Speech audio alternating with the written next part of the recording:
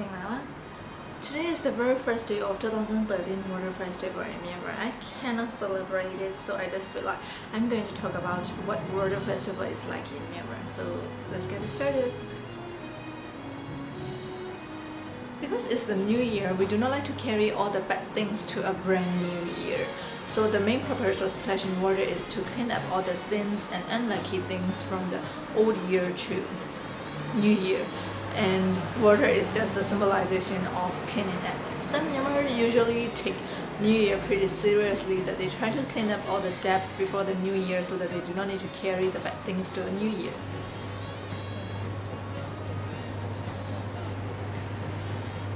Normally it takes 4 days. The reason I'm saying normally here is because in some years, which could be similar to the leap year of Gregorian calendar, there are 5 days of the Jan.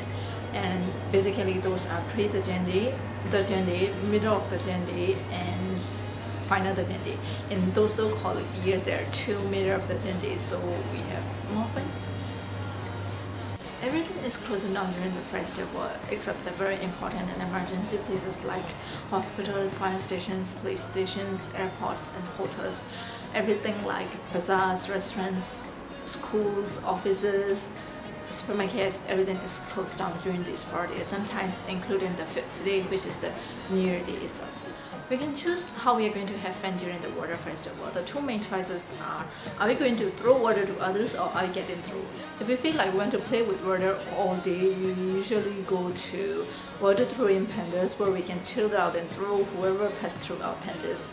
We need to buy a ticket from water throwing panda organizers, which costs around $60 for all days and about $25 for your choice of day, and it comes with free lunch, drink, and sometimes shuttle service, of course, because there are very few taxis during these days, and all those are too super expensive.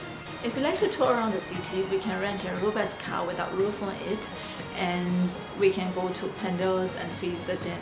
I'm not sure how much it will cost because I rarely went out during Thingyan when I was in Myanmar. I usually go to pandas. Apart from those mainstream activities, there are fun and more localized activities where we can enjoy.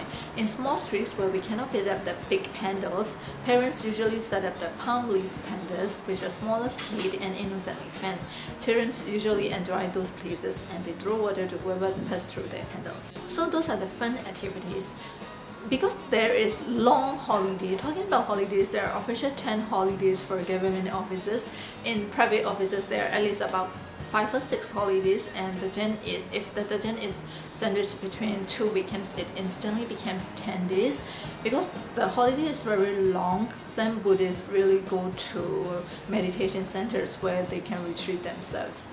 And it's also a custom to celebrate New Year with novitation ceremonies where parents put their son to temporary monkhood and daughters to temporary nunhood.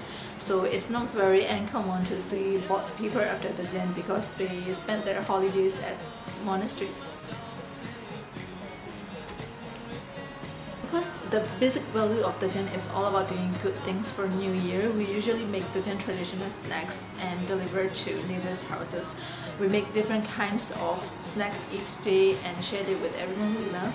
And it also symbolizes the unity and friendship because most of the snacks require teamwork.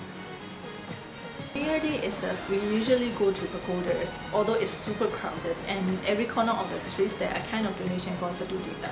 Sadudita in fact is a kind of donation where people treat food and drinks to whoever passes by for free. You can go to any Sadudita station and get anything available without requiring any permission to sit in and enjoy.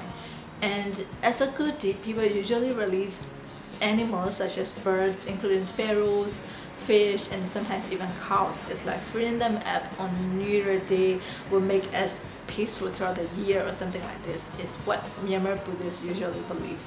And another good deed is like some of us go to elderly centers and help the elderly people there by doing things like cutting their nails, brushing their hair, paying homage to them. It's also a lovely traditional gesture. Nowadays, some water throwing pandas become like day club, I would say.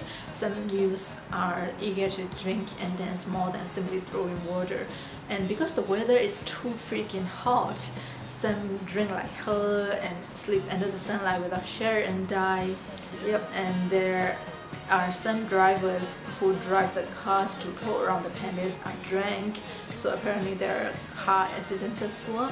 But don't get discouraged because there are many ways to stay safe and enjoy the very unique atmosphere.